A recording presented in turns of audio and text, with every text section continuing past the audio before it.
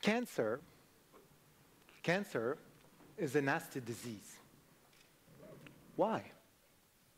Because it's cells of our own body that are turned crazy. Due to a number of different factors, smoke, stress, an on switch will be turned in one of our cells. This on switch will give an order to the cell to start dividing in a crazy way. And the cell will start accumulating offsprings in our body and form a mass, a tumor mass. The speed of accumulation of these cells will determine the aggressiveness of the cancer. And if not contained or stopped, this will make us extremely sick and eventually kill us. So the strategies to try to block cancer were different. We can defend ourselves against, for example, flu infection. We can defend ourselves against bacterial infection. We can even heal ourselves, heal a wound, repair a bone, but we cannot defend ourselves from these crazy cancer cells. So the initial strategy that was developed was to use chemicals that will stop totally cell divisions. As normal cells divide, but also cancer cells divide more quickly than normal cells, then chemicals, chemotherapies, or chemos, will affect more cancer and contain cancer and kill cancer more quickly than normal dividing cells. However, everything that divides in the body will be affected by chemotherapies. Hair, nails, digestive tracts, blood, even a developing embryo will be affected by chemotherapies. You can compare chemotherapies such as a B-52 trying to attack the enemy in a carpet bombing and, of course, provoking massive collateral damages. If this type of strategy worked during World War II, results were less impressive during Vietnam War. So people are trying to find a new way to get the cancer cells. For example, targeted therapies, using very sophisticated drones with smart missiles that will go inside the body, find exactly where the cancer cell is hiding, and kill the cancer cell there, using the immune system. I guess that everyone in this room has an immune system. So what our immune system does the best? Protect us from foreign intrusions. Bacteria, flu, a lot of different things. The immune system can be compared, for example, to the immigration police. It goes in the body and checks ID. If the ID checks okay, everything's fine. But if the ID doesn't check okay, it will eventually stop it and kill whatever is not from our body, so it will reject it, even cells from someone else. However, the immune system cannot recognize a cancer cell. Why that? Because, of course, the cancer cell have a valid ID and will let go by the immune system. So researchers in the 70s tried to use the immune system, for example, antibodies that come from the immune system, and start to engineer them in a way to modify their tip and program these antibodies to recognize very specifically targeted cancer cells and can be compared to a smart missile. But they're anti-smart missile. They don't have a warhead payload to kill the cell. For example, if the antibody binds to a cancer cell, it won't explode. So the cell will stay there. You need over 100,000 of these antibodies targeting the cancer cell to make it die. For example, rituximab that was developed in the 70s saves thousands of lives from very aggressive B-cell leukemia. But you don't have that many monoclonal antibodies like this going and targeting cells. So people start thinking, trying to find other type of strategies and see if there is no strategies to go put payloads on them. These type of payloads are chemotherapy. So you put chemotherapy on a monoclonal antibody. It's called antibody drug conjugate, ADC. Put them inside the blood of the patient. It goes and concentrate chemo on the cancer cell and try to avoid healthy tissues. Here you can get down to maybe 10,000 of these darts that would go directly on the cancer cell. But the real dream of researchers was to use something that is in all of us, T cells, a real cell-killing machine.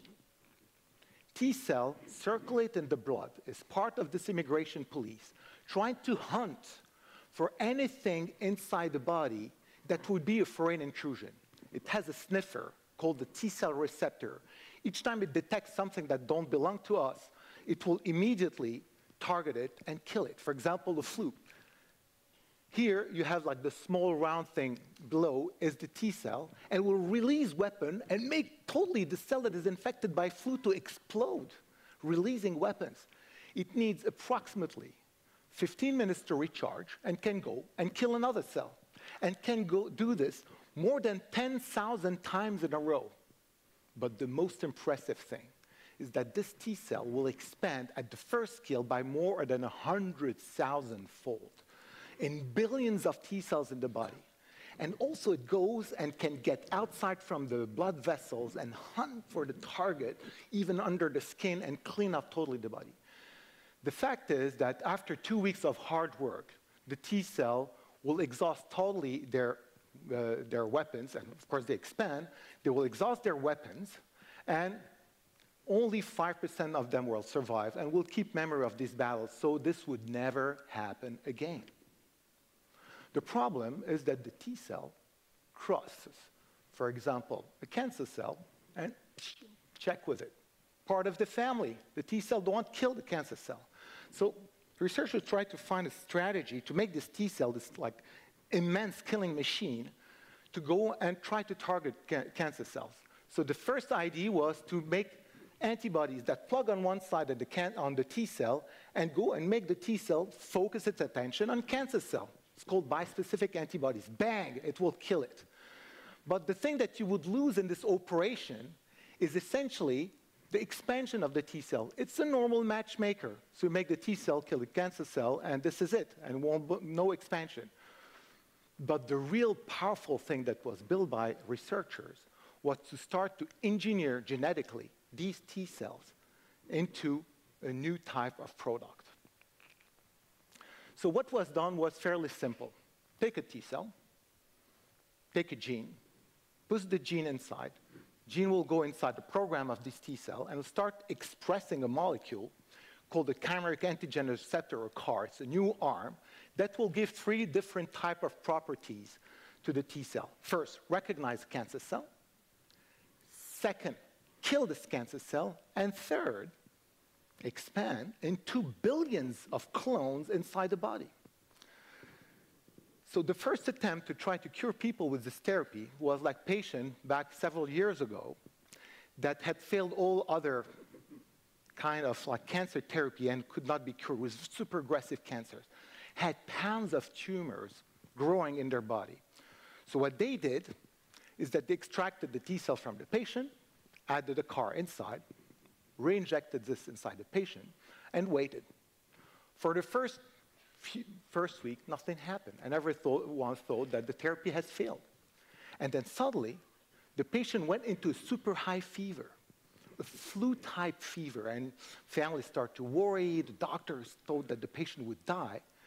After 2 weeks, fever stopped, and the patient was checked, totally cancer-free. 2 pounds of tumor, this is 1 pound. Boom, were melted down in 2 weeks, and the cancer has totally disappeared from the patient. These patients are still alive today, like 5 years later. And since then, hundreds, if not thousands of patients, even products like this have been approved or recently approved. What happened in the patient is that the T cell came in, focused its attention on the cancer cell, killed cancer cells, and start expanding, and this fever, like a flu, was a massive expansion of these T cells inside the body that led to this big war, a destruction of total the tumor, and made this patient having this very high fever. 2.5 years ago, like mid-2015, doctors from London Hospital came up to us and asked us, because they had a patient that failed all other therapies, and they tried to make a cancer like a CAR T therapy like this. Draw some blood, not enough T cells. With all the chemotherapies, they killed all the T cells, and they couldn't do a CAR T therapy. So we thought about probably donating T cells. But you cannot donate T cells from one donor A to receiver B. Why that? Because it's an immigration police. So T cell that would come from a healthy donor that would get inside a cancer patient will come and start checking IDs. All the IDs will be false and start destroying everything with its sniffer and will provoke massive destruction of internal organs in something called the graft versus host disease. It will induce a destruction inside. So that's not possible. So just to give you an idea, see if you'll take, for example, the US police, immigration police, and transport it and put it inside, for example, Lebanon. I take an example, Lebanon, and let them check IDs. Everyone can guess that will stop all the population and killing everyone. It will make a massive destruction inside there. This is what is graft versus host disease. So the paradigm in medicine was you cannot donate T cells from donor A to donor B. But in 2015, we could do something that was really amazing. Gene editing. Gene editing is the key. We could edit the genome of T cells. So what we did, we just engineered scissors. I mean real scissors. Like these scissors, a pair of scissors. Oh, okay, not that big. But real molecular scissors, few nanometers size, that were programmed exactly to go inside a cell. And that's DNA. Probably not 2.5 meters. I haven't measured this. But they're programmed to find exactly the gene. This is the gene for, like, that makes the sniffer, and we'll make a snap inside. This is an operation of gene editing in front of your eyes. Click. So clip it like this. And you have the two tips of the gene. The cell will say, alarm, we have to repair DNA here, and we'll stitch back this, provoking a mutation inside the gene. And the gene will be disabled. It won't work anymore. So the thing that would happen then is that the T cell will lose its ability to recognize non-self. Will be totally blind to non-self. And then after this, you just add the gene coding for the CAR, and you have a super gene-edited CAR T cell that can focus 100% of its attention against the tumor cells without going and harming the patient. So what we did, we injected the T cells to the patient. 2 weeks later, the patient felt better.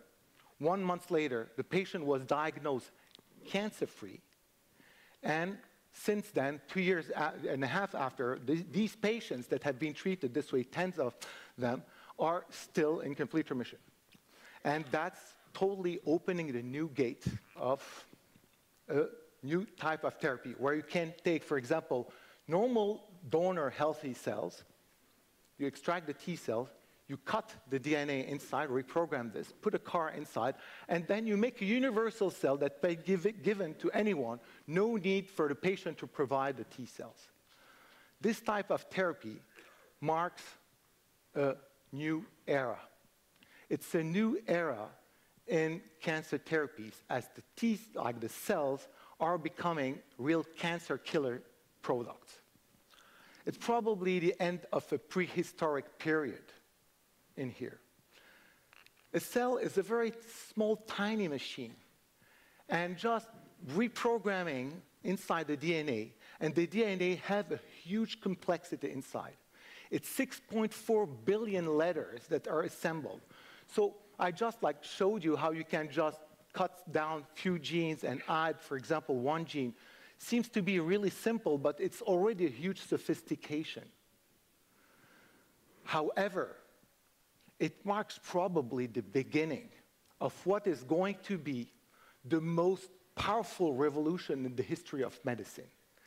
T-cell, as these little cancer killer drones, are going to be programmed in a more and more sophisticated way to become the most powerful medical tool human ever created.